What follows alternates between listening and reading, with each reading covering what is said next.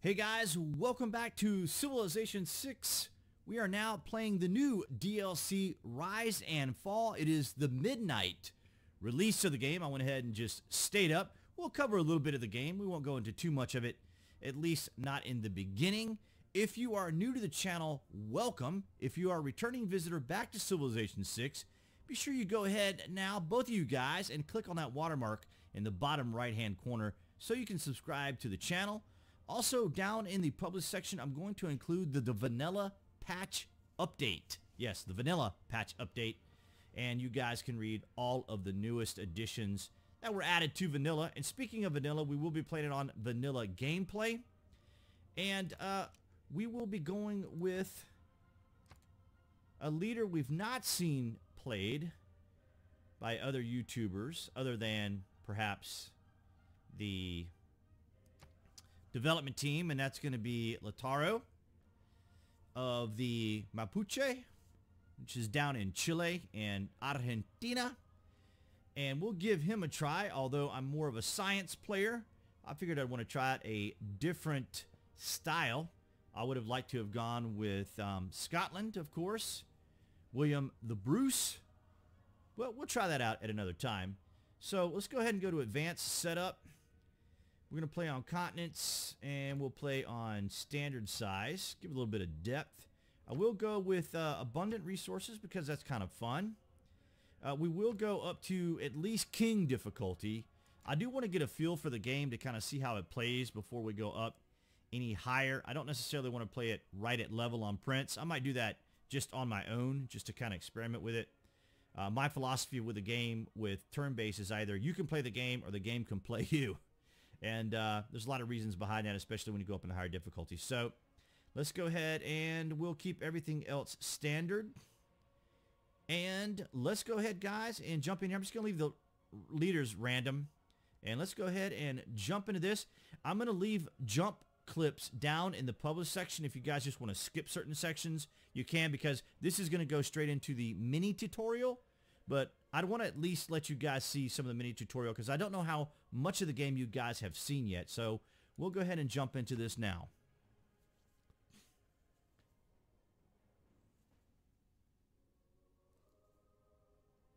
From the first stirrings of life beneath water, to the great beasts of the Stone Age, to man taking his first upright steps, this early cradle of civilization on towards the stars.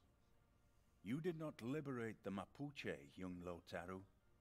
You inspired them to free themselves. Build totems to honor your ancestors and embolden their descendants. Such pride will fill the hearts of your cavalry as they redouble their raids into enemy lands. Stand with the Mapuche, axe-bearer, and cast a singular shadow.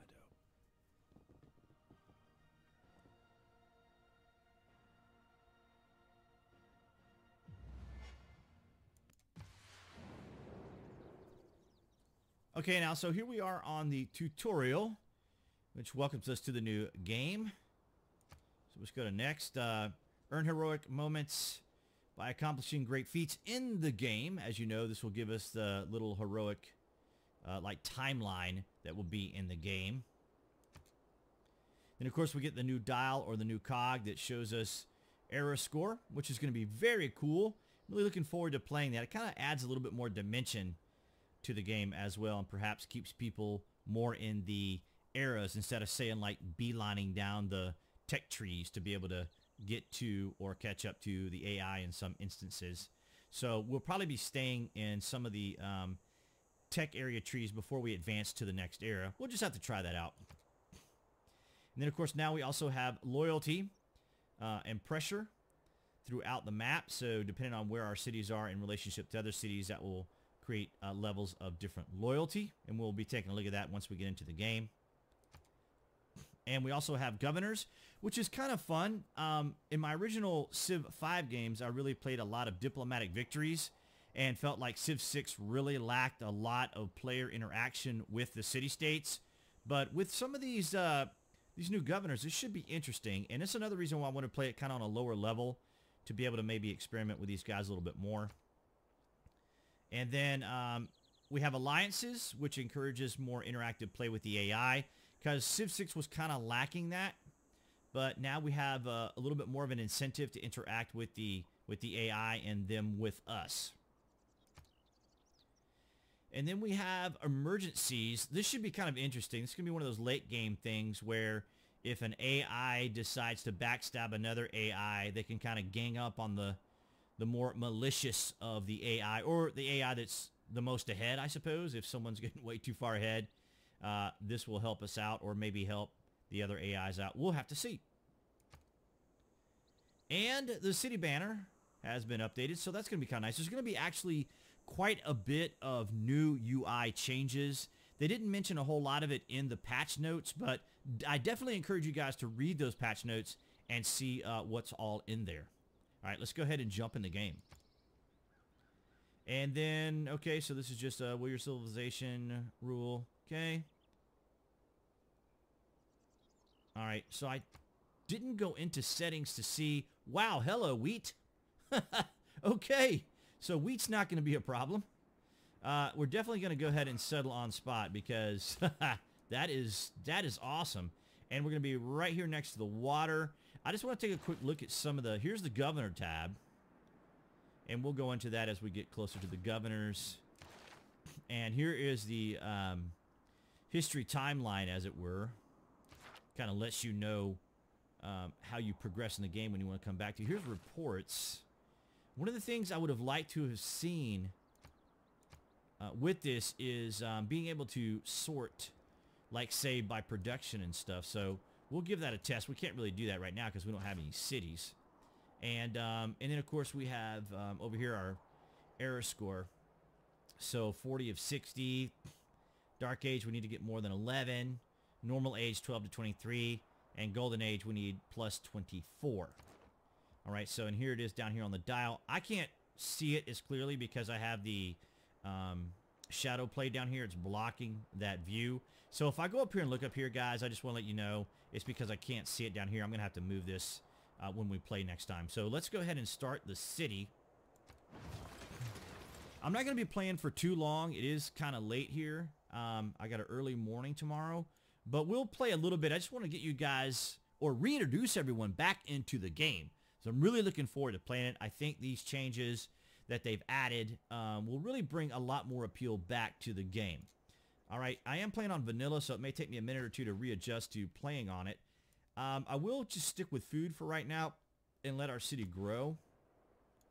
So it's going to be a little slow with building, but that's okay. We're going to go with a slinger.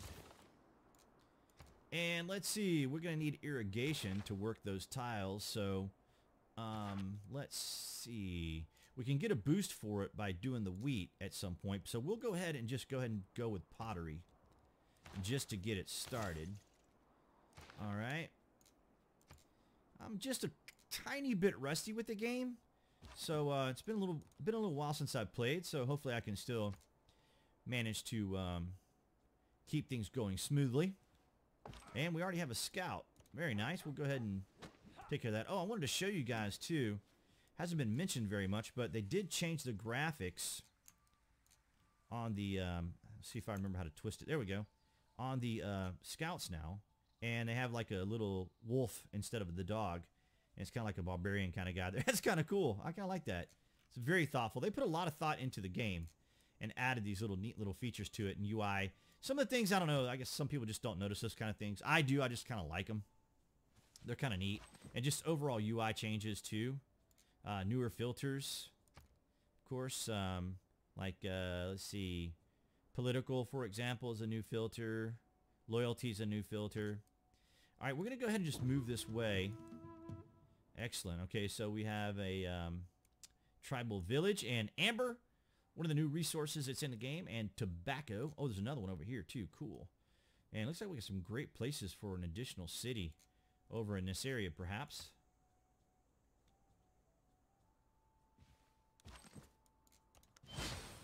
All right, so now we have some pop. Let's take a look at our city again.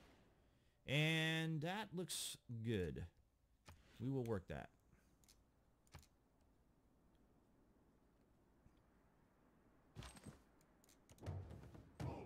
All right. So we found the barbarians. And within 6 tiles, we're supposed to get error score. 2 points, I believe, or 3 points max if it's within 6. We'll have to see what we get here. So, I'm going to rest up first, though, because we're a little injured. And here's our slinger. We'll go ahead and send him over this way. And yes, I'm going to go ahead and go with a warrior. I'm going to play very similar to the way I play when I'm playing higher difficulties, just because they did increase barbarians. Feel happy in the good pot. Or barbarian play. So I'm curious how aggressive they're going to be, which is another thing I wanted to see. And we are going to get irrigation, so let's go ahead and go with mining, so we can work that stone at some point. We'll probably have most of these by the time we get our builder. Alright. And another tribal village. We probably should go for that one. And just see if we can get an update. Oh, Gandhi. Okay. Hello, Gandhi. Where is Gandhi? I don't see a scout or anything, at least not yet.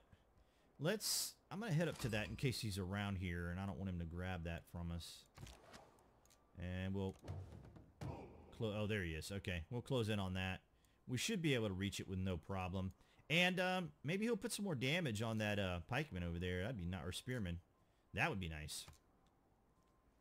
Looking forward to some of the newer units that are in the game too. That's going to be kind of cool. Of course, yeah. Go after the go after my guy. Don't go after Gandhi at all. That would be typical, right? All right, we're gonna have to pull our guy out of here, or around this way. All right.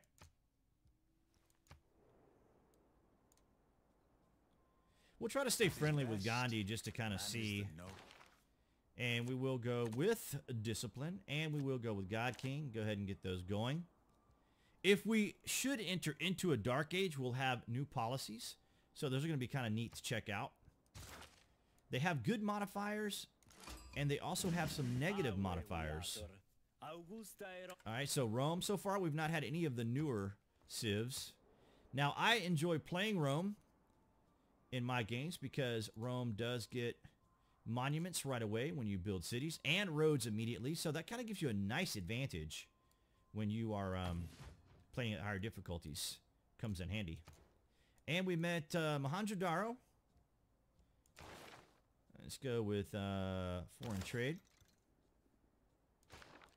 Probably be able to find a continent here at some point, but if not, we'll hard build it. That goes back to the you can play the game or the game can play you philosophy. Alright, we'll just stay right over in here and heal up. I did want to get that barbarian camp if possible to get our update. So let me just go ahead and leave our warrior right here. Let's go ahead and update him. We're going to send this guy over here. I want to keep the slinger healed just in case. Alright, now we're going to go with our scout.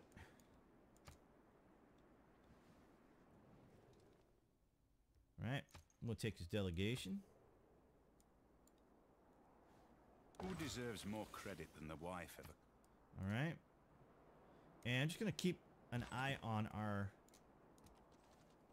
city over here. So we'll keep the warrior over here. He should be able to manage the barbarians. I'm kind of curious how they're going to behave. We'll go ahead and go with riding. We don't have any horses or anything in the area, so animal husbandry is not a necessity. Not critical. Alright, so here they come. I'll go ahead and deal with the warrior. And I might pull this warrior back. Let's see what we have over here. Okay, yeah, that's going to be interesting. Okay, so he's going to need to stay over here, because he's going to go for our slinger again. That's fine. Maybe they'll come to us, but it's interesting to see. Alright, so we got Gandhi over here helping us out, so maybe I will hold tight here and let that slinger sling. Yeah. I don't think we'll be able to ninja the camp, or maybe we can. But I do want to get that kill. Oh, wait. Okay. Yeah, I thought that was his guy. All right, yeah, we can definitely maybe pull off a kill here. At least we can get it here. These mountains are giving us a nice buffer. All right, I think our slinger should be okay, but let's just back him up. I'm not sure if we can actually get the kill. No? No. Doggone it. Well, yeah, he's going to attack with this warrior. Well, it was worth a try. Maybe we can pull something off here. Maybe the barbarians or something will do that. Now they're going to grab it from us. Yep. Okay, well, all right. It could always be worse. So that Gandhi is really close to us. So that will be interesting to see where he tries to forward settle. Not seeing a lot of good places right now for our next city. But we'll look around and see once we get a scout going.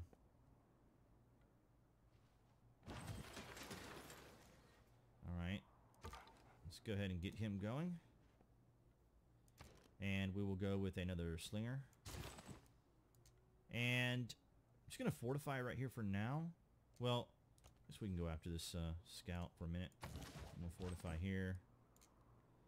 I'm sure we'll probably find some barbarians around here somewhere that we can hopefully get this slinger.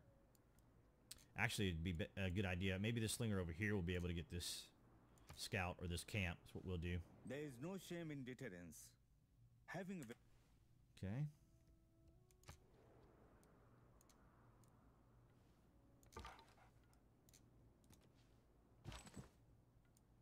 All right, I'm just going to post him up here. Post him up to heal. Guys, I'm going to go ahead and wrap it up here. I appreciate you guys coming back and watching these Civ games. I'm looking forward to playing more. It's just really late tonight. I just wanted to kind of at least get a video out to you guys. You can, at this point, click on the icon you see on the screen to subscribe with that. And I will see you in the next game.